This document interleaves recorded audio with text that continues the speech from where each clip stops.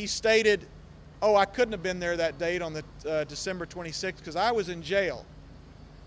Nobody bothered to check the jail records. He hadn't been in jail for 3 weeks prior to that. That's the investigation we're talking about. They also don't bother to mention that a Department of Corrections official, this isn't somebody from the defense, a Department of Corrections official, Lieutenant Aponte, provided them with a tape. He claims, told all of us, that he gave them a tape of a conversation in which one of the prisoners was talking to his brother on the phone when Lacey Peterson came up, and they basically made comments about knowing what happened to Lacey and let's shut up, be quiet, don't talk about it anymore. That tape was, according to Lieutenant Aponte, given to the Modesto police. They deny it. They say they never received it. But regardless, Lieutenant Aponte reported it, turned it in, and we have a declaration from Lieutenant Aponte about what was said and that in fact it was heard and was on tape and that he did in fact provide them the tape.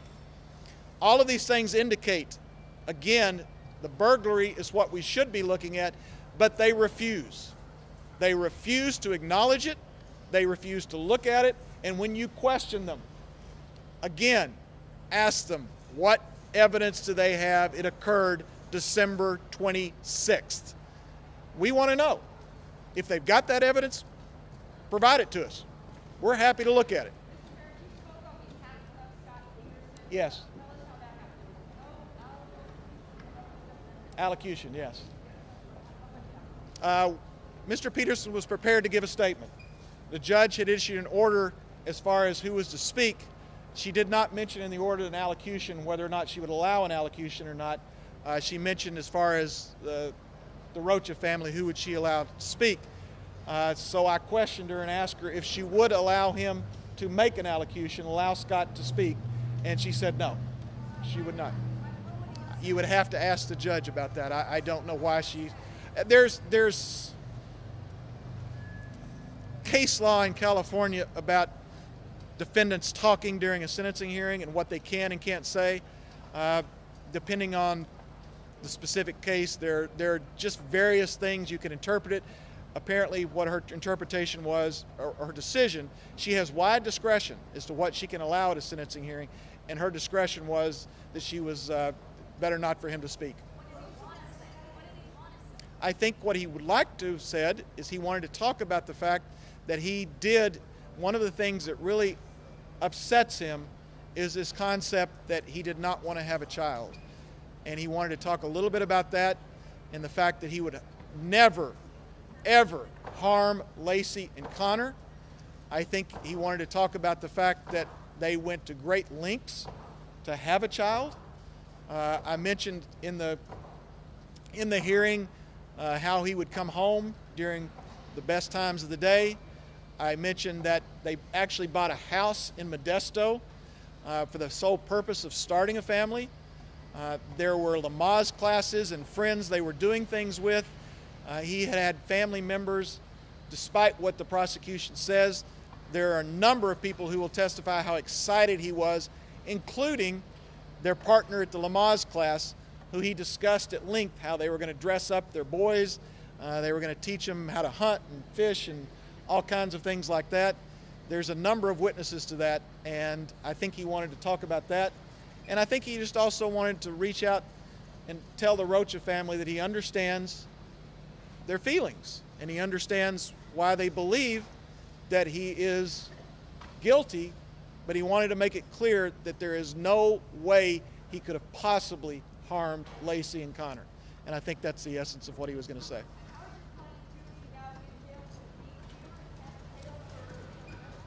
It sounds like it, yes. It sounds like he'll be here until the hearing. The next hearing has to do with juror misconduct, the issue of juror misconduct. So what will happen is there will be witnesses, there'll be testimony as to whether the juror, the specific juror, committed misconduct and whether it was prejudicial. I think she set aside about a week for the hearing, so there'll be a number of witnesses and a number of things that will be introduced from both sides. If she finds that, in fact, misconduct was committed and that, in fact, it rises to the level of prejudice, then there will be a new trial. She will grant a new trial. and that's what we're obviously hoping for. I'm sorry, I can barely hear you. How does your client feel about the resentencing to life without parole versus fidelity? Well, any sentencing is hard, as you can see why, but Scott is focused on the hearing on the juror misconduct issue. That's the important hearing for us, because that could hopefully result in a retrial. So that's what he's focusing on. Yes, Janie. Janie.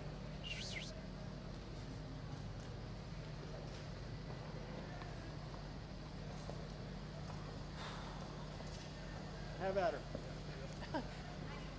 Wait a minute. Okay. Tissue? Need some? Okay. Got tissue?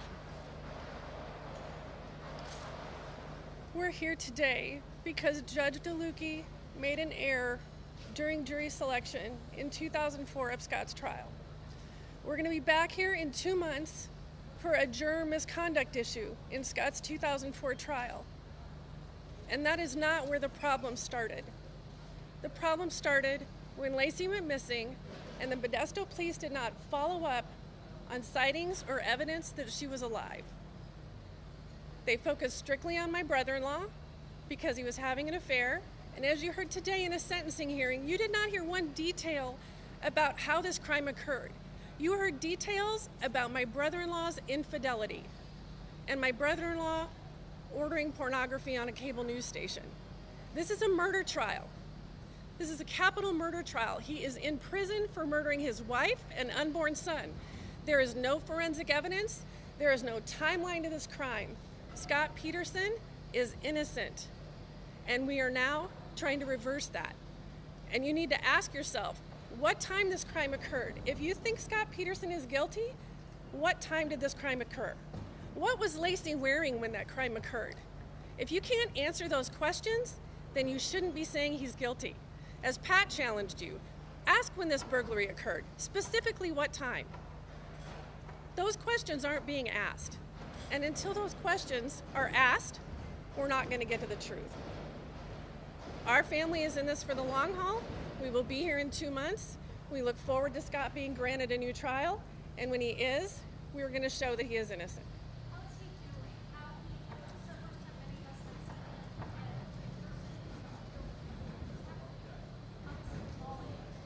seen him. Scott is in prison. He's been in prison for over 18 years for a crime he did not commit. That's the foundation of the question you're asking, is how is he doing? That's a very heavy, heavy load to bear. It's a very heavy load to bear. We're focused on justice, we're focused on what's ahead of us, and we're focused on the fact that he will be granted a new trial, if not in state court, by the federal courts. My name is Janie Peterson, and I am Scott and Lacey Peterson's sister-in-law. Jan like Nancy, EY. Thank you. I'm just going to add one thing. That is essentially what we ask. We know that a number of you have covered this trial for a long time. Some of you are new. We know that you're all in the situation with the media. The media is often criticized. We have tried very hard not to be critical because we know what a difficult job you have. But what we would ask is this. We repeatedly see, since the order for the retrial, we have repeatedly seen, once again, the demonization of Scott Peterson. Once it looked like the possibility of a retrial, we saw a number of district attorneys go stand out and have a press conference and accuse Scott Peterson of stealing EDD money, that he had falsified and was getting EDD money. They found out that wasn't true, and of course there wasn't a press conference stating, well, sorry, we were wrong. We saw that. Then we see an instance where some murder happens down in San Luis Obispo, and they start throwing out Scott Peterson's name when it was ridiculous. He had obviously wasn't even around it. But again, the media reports it, and when it becomes clear that in the preliminary hearing he had nothing to do with it, no one prints. Scott Peterson didn't have anything to do with the murder. Then, and this is the thing that I think I get very aggravated about, we made a point as I stated in court, we made a point of stating that the Roaches should speak and be allowed to speak. And let me tell you how that happened. It happened because I went to Scott Peterson. I was talking to him on the phone, and I said, look, there's a lot of interesting law on who can speak at a sentencing hearing. If you would like me to, I could write a motion as to whether or not the Rocha family should be allowed to speak. Scott Peterson is the one who said to me, no, let them speak. They deserve to be heard. I know they're hurting. Let them speak. Yet the prosecution files a memo, sentencing memo with the court, straight out saying that Scott Peterson and his attorneys are trying to keep the Roaches from speaking. Directly opposite of what I had filed in my motion. It was a direct falsehood, and they put it in there. I called them on it. I sent them the motion just in case they didn't see it. I asked them to please correct that, and their answer was, we choose not to do so. That tells you everything you need to know, because again, what gets printed is Scott Peterson didn't want the Roaches to speak at the hearing. The continued demonization of Scott Peterson. So all I'm asking of you is, when you hear these things over and over and over, stop and look at the past and what has happened and these continual things that he is accused of that have turned out to be absolutely false, including, number one, being accused of the murder of his wife and child. And with that, I'll let you go. Thank you.